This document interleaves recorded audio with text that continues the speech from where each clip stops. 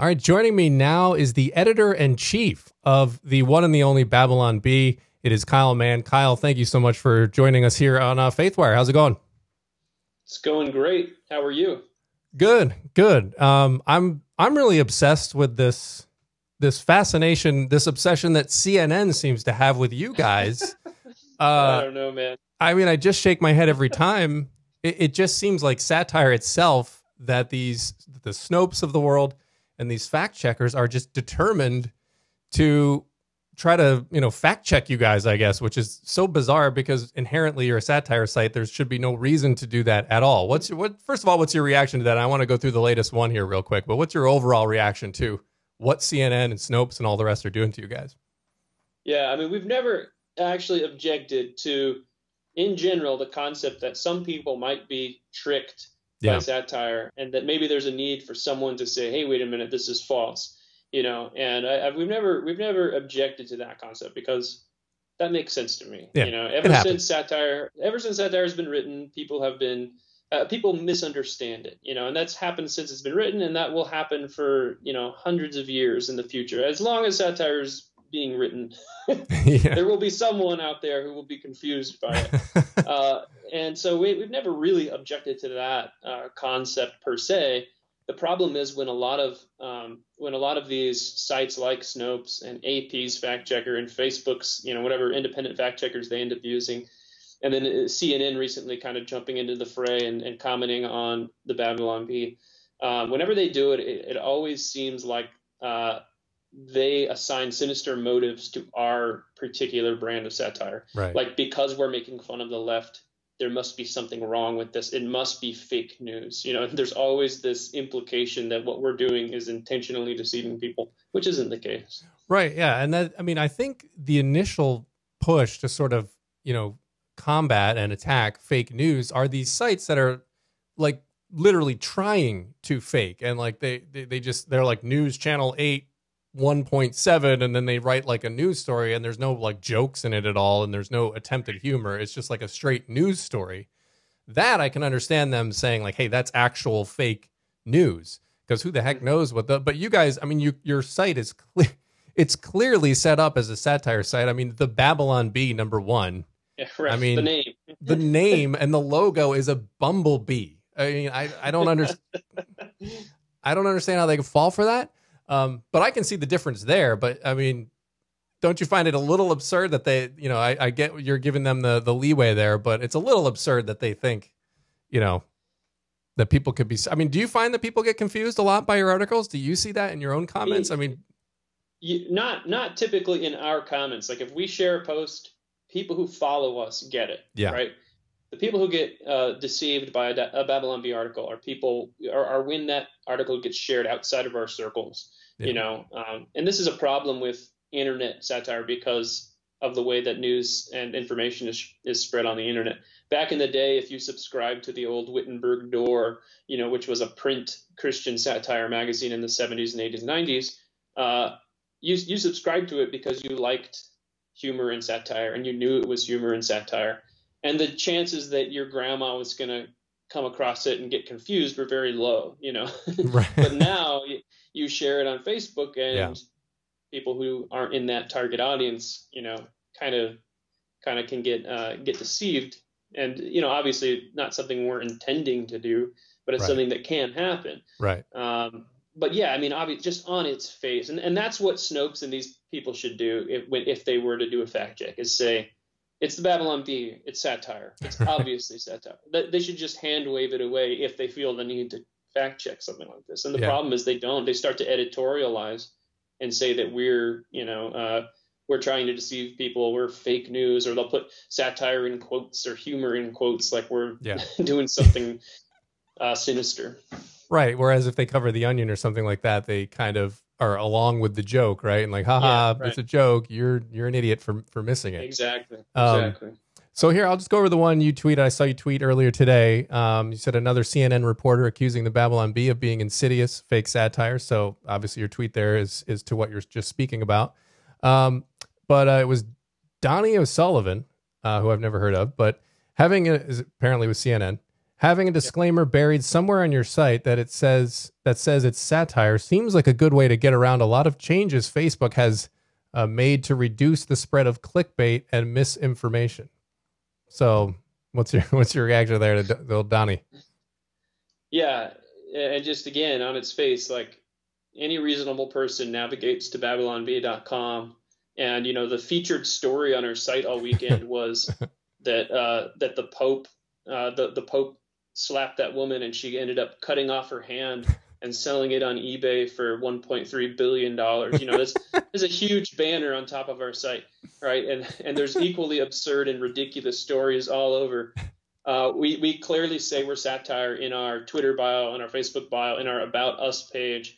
Our cover image is a collage of Larry Boy and Kirk Cameron and Bible Man and Salty the Songbook and this gritty reboot. It's like if I were going to create a site that would try to trick people, this is not how I would do it, right? I would, I think you said it earlier, but I would call it, Internet Real News 247.com or something. That's what the fake news sites do, know, and that's kind of quite obviously that's not our intent.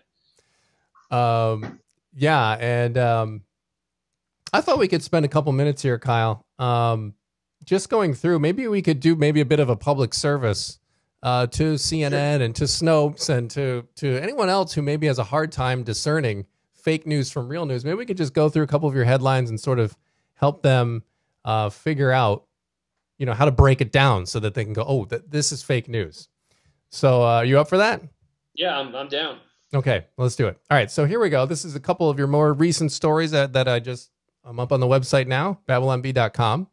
And it says White House hires Mandalorian to protect baby Trump from Iranian bounty hunters. Iran's in the news. Trump's in the news right now. So how can I know if this is fake or real? Well, that's a tough one. You started right out of the gate with one of those that's right on the border. Right on the line, yeah. Yeah, satire and fake news, because you don't really know. I mean, maybe the Mandalorian really did come to protect baby Trump. It's totally a possibility. Now, right, and the feature image, before you go any further, the feature image, I mean, totally real. I mean, it's a baby Trump with arms up and the Mandalorian there. Right. So, I mean, it looks very credible. Yeah, that's part of the problem is we don't Photoshop anything. We just take pictures. So this is just a straight informational picture that we took. The first clue you can look at, though, is that, the Mandalorian, according to Wikipedia, is a fictional character from a television show on Disney+. So that may be an indication. If you see something like that where there's a fictional character involved, it's probably not true. Right. Another thing you can look at is the fact that Trump is not a baby. That's true. That's true. I didn't think of that. I mean, this is why this is a good service here. I would never have thought. And again, I Googled it, and it doesn't seem like you can turn from a 70-year-old man into a baby. It seems like usually the aging process works the other way. Yeah. So it seems unlikely that this particular story is true. So I'm going to have to go ahead and go with the fact check. Mostly false on this one. Yeah, that's true. I mean, even though Benjamin Button was a movie, and I think Brad Pitt, I didn't watch it, but I think Brad Pitt got younger. Fictional. Right. So you have to. That's fictional. Right. You have to. You have to. So I think that's good. Those are some good tips there to find out. I wouldn't have known, but now I know. So now hopefully these will give you some helpful tips to go through. How about this one? Iran declines to sign Colin Kaepernick after reviewing workout video. Now Colin Kaepernick got offered a workout for the NFL. And it didn't work out for him. So how do we know that Iran declined it? Well, this is a tough one because this one's actually true. That is true. So, yeah. He's not actually signed by Iran. So, wow. Again, you guys see, I can see why Snopes wants to be on you guys because you're right there. Right there on the line. The problem is, we do some satire and some that's just a prediction. It's more of a prophecy. And so when it comes true, then it just becomes true news. So yeah, that one's actually true. Yeah. All right, let's see here. Let's go through one more here. I'm going to, let's see. I'm on the site now.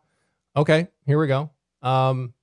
This one has a very visceral feature image here. It's Joel Osteen following through after apparently, I'll just read the headline. Joel Osteen criticized after slapping woman who tried to quote Bible verse to him. So again, what should we do as the reader here? What are some steps I can take here, to know for sure? This one takes a little bit of research, but if you look into Lakewood Church's policies, they don't actually allow Bibles anywhere near 1,000 yards of Joel Osteen. And so this one can't be true because the article claims that the woman pulled out a Bible and then Osteen just, slapped her across the face. And it's impossible because his security is very good at making sure that he never has a Bible near him. So again, a little research goes a long way into debunking these kind of dangerous fake news stories like this. Absolutely. Well, those are some great tips. I mean, it's good to know, get into the mind of the actual creators here of the Babylon Bee so that we can, get into your mind and understand how we can take steps to keep ourselves safe. But in all seriousness, seriousness, if I could talk, the importance of this is that we're seeing an epidemic now of like conservatives in particular on the big media platform giants like Facebook and Twitter and YouTube being, suspended routinely by mistakes and things of that nature. And so whether they're individually, like I personally don't buy into they're running around always pressing the button on conservatives. But what I do think is happening is they've set up these algorithms with their own sensibilities as to what's offensive. And because most of them lean left, a lot of the things on the other side of the aisle, the right, get caught in all their filters. So that's kind of my personal theory on it. But what's your guys' sort of take on the seriousness of it? We've been joking, but there is a threat there of deplatforming. Yeah, we've experienced it firsthand. We had messages from Facebook threatening deplatforming and demonetization and squashing all of our posts, because we were sharing too much fake news, and that came about because we shared an article that said that CNN purchased a giant washing machine to spin the news in, and it's. We couldn't believe our eyes, it was a washing machine on the feature image, which was hilarious, but so obviously fake. And I still have yet to find a single person who was actually, fooled by this article. Like I get that some satire is a lot drier and it goes into that territory. Oh, is that real? Oh no, it's fake, Yeah. And that one, I don't, it's a dumb joke that nobody would possibly take seriously. So, we've seen firsthand that kind of stuff. And I think you're right. I don't think it's somebody at Facebook going, well, we need to squash the conservative jokes today, and they crack their knuckles and get to work. I think it's the fact that we're doing satire that is targeting the left, that, this kind of satire that other people weren't doing in the past, and they don't really have the tools to deal with it. The algorithm just detects it and says, oh, this is fake. They don't know what to do when they're the target of the joke. And you're right. It's probably an automated thing, but yeah. So we definitely have seen those kinds of problems in the past, and it's concerning to us, especially when a site like Snopes sets themselves up and says we are the fact checker for the internet. Now they're this authoritative mouthpiece, and if they say we're fake news, then we are. Yeah. So that's what's concerning to us. Yeah, and that has been, among a lot of people on the left. I mean, PolitiFact and sites like that have set themselves up, as you said, as the arbiters of truth, and which the PolitiFact one always makes me laugh. I don't think you guys have been targeted by them yet, but they always make me laugh because everything is half true, or when they say something's mostly false, I automatically know it was true, and they just didn't like it. So it is. It is actually good to use discernment, not rely on any site like that that's trying to tell you what's real and what's fake. Just use common sense, use your actual brain. And as you were saying while we were joking, research stuff. And I said, because people are now, they're giving tools now like, hey, report sites. I got a warning today, actually. I went to the Daily Wire to read one of their stories, and I got a pop-up warning. I'd never seen this one before. It was on my mobile phone, and it turned red, and it said, hey, warning, this site is, actually, I want to get the actual thing here real quick, if I could find my profile where I tweeted. Here it is. It says deceptive website warning. It's a big red screen. It said this website may try to trick you into doing something dangerous like installing software or disclosing personal or this is the Daily Wire. They want me to watch Ben Shapiro talk 100 words a second. Oh man. So anyway, and then I clicked on more information, and it was just they said that people can report these sites as deceptive. So I think what happens is you get political opponents abusing that and just pressing the button. Have you seen that one? I hadn't seen that one before, the deceptive warning. I have seen that pop up on other sites before. I'm trying to remember which one, but I did see something like that where it was either Daily Wire, one of those. And I don't know, maybe somebody reported it or, I don't know. But the mistakes always do seem to happen in one direction. And that always doesn't make you wonder. Right. All right. Well, you guys, I know you've set up a way to maybe partially combat that in case you were to get deplatformed. You guys have a subscription option. So why don't I, since you were kind enough to come on and speak with us, why don't you go ahead and throw out the subscription option where if you love the Babylon Bee, which everyone I know does, you can support them and help make sure that they're not deplatformed by these media giants. Yeah, I'm really good at hawking my wares. So if you want to go to babylonbee.com/plans, we have monthly subscription options, annual subscription options, and there's some benefits like being ad free and you get longer podcasts and all that stuff. But the main thing we try to present to people is just the fact that by having a strong base of subscribers, we can break free from social media platforms and the demands they put on the kind of content that we have. So to be more independent is really good for us, and we'd love to be able to just really not rely on traffic from social media if we could help it. Awesome. Well, Kyle Mann, editor-in-chief of the Babylon Bee, keep up the great work. Thank you for spending a few minutes of your day with us here on faithwire.com. And again, thank you very much. Yeah, thanks a lot.